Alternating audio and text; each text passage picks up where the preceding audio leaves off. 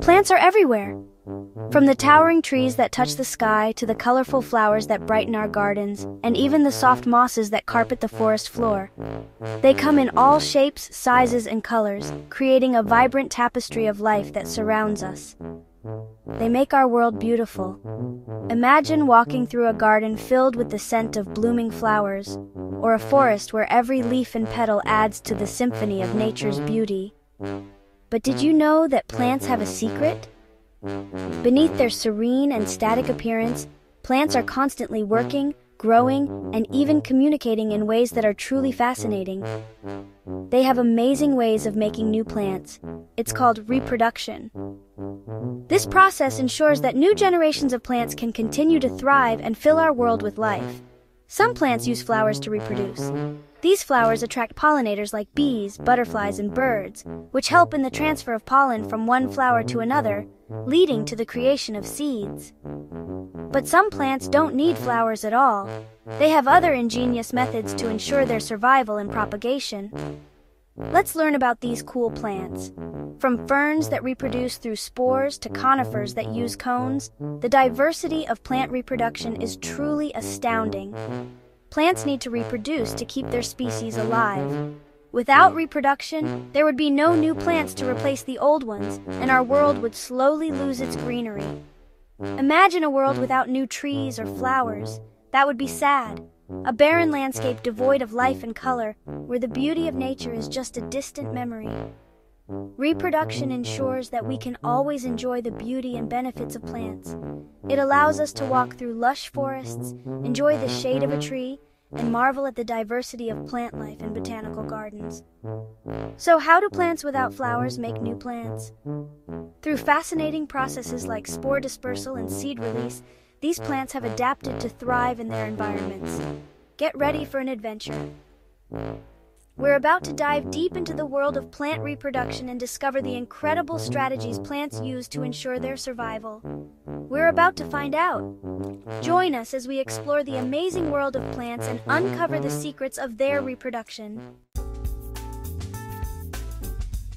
Let's talk about spores. These tiny, often invisible particles are the unsung heroes of the plant world. They play a crucial role in the life cycle of many plants, especially ferns and mosses.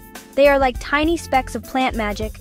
Spores are produced in large quantities and are incredibly lightweight, allowing them to travel great distances. You can't even see them without a microscope. Under magnification, they reveal intricate and fascinating structures, each designed to ensure the survival and spread of the plant species. Ferns and mosses have spores. These plants don't produce flowers or seeds like many others. Instead, they rely on spores to reproduce and spread. These spores are like tiny seeds, but they don't contain the same nutrients. Instead, they are designed to be carried by the wind, water, or even animals to new locations. They fly on the wind to new places. This method of dispersal allows them to colonize new areas, sometimes far from the parent plant. When a spore lands in a good spot, it can grow into a new plant. The conditions need to be just right: a bit of moisture, the right temperature, and a suitable substrate. Imagine a tiny spore traveling on the breeze.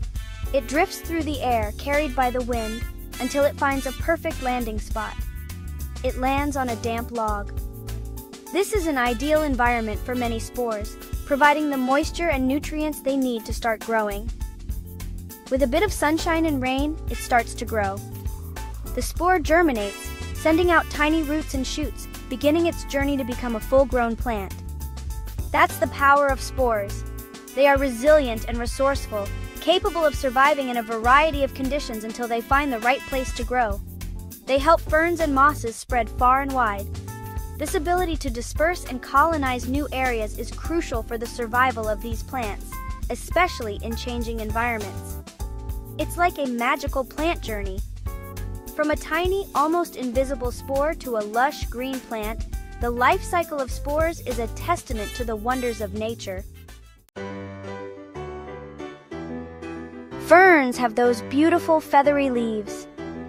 They are a sight to behold, especially when you see them in their natural habitat, thriving in the dappled sunlight of a forest.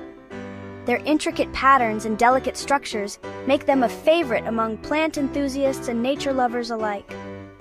Have you ever seen them unfurling in the spring? It's a magical process. The tightly coiled fronds, known as fiddleheads, slowly unroll and stretch out, reaching for the light. This transformation is not just a visual treat, but also a crucial part of the fern's life cycle. On the underside of fern leaves, you might find little brown dots. These dots are not just random spots, they are essential for the fern's reproduction. Each dot is a cluster of sporangia, which are tiny structures that produce and contain spores. Those are clusters of sporangia.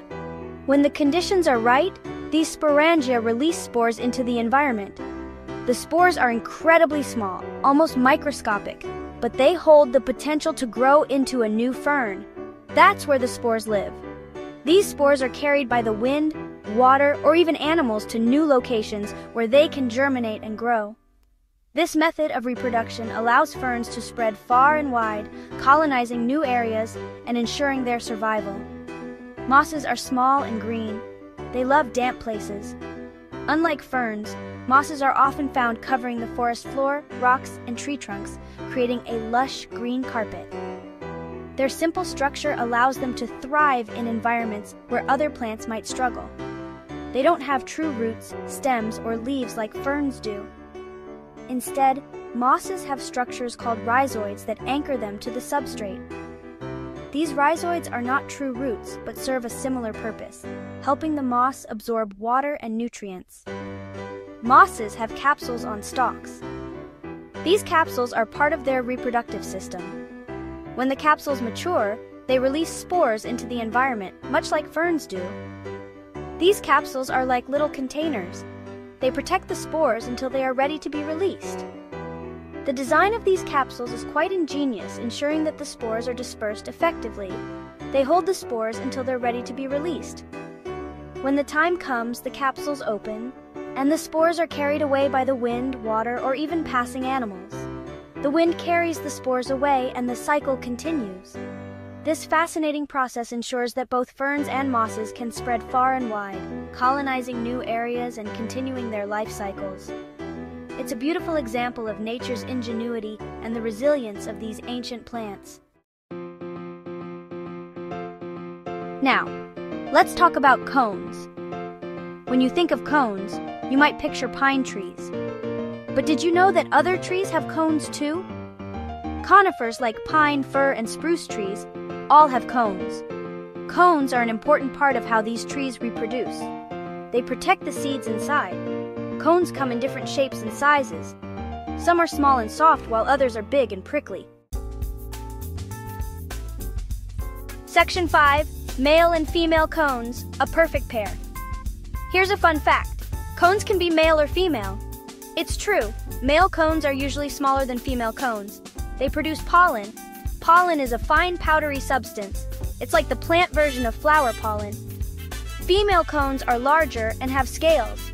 The scales protect the ovules, which contain the plant's eggs.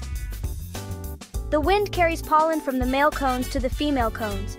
This is called pollination, and it's a crucial step in conifer reproduction. Section 6. From pollination to tiny trees, the cone story. Once the pollen reaches the female cone, something amazing happens. The pollen fertilizes the ovules. The fertilized ovules develop into seeds. The cone protects the seeds as they grow. When the seeds are mature, the cone opens up. The wind then carries the seeds away. If a seed lands in a suitable environment, it will germinate and grow into a new tree. It's like a tiny tree waiting to be planted. Section 7. Spores versus seeds, 2 ways to grow. We've learned about 2 amazing ways that non-flowering plants reproduce, spores and cones. Both methods are super cool, but they are also different. Spores are tiny and light, and they are dispersed by the wind. They can travel long distances. Seeds are larger and heavier than spores. They have a protective coat and a food supply.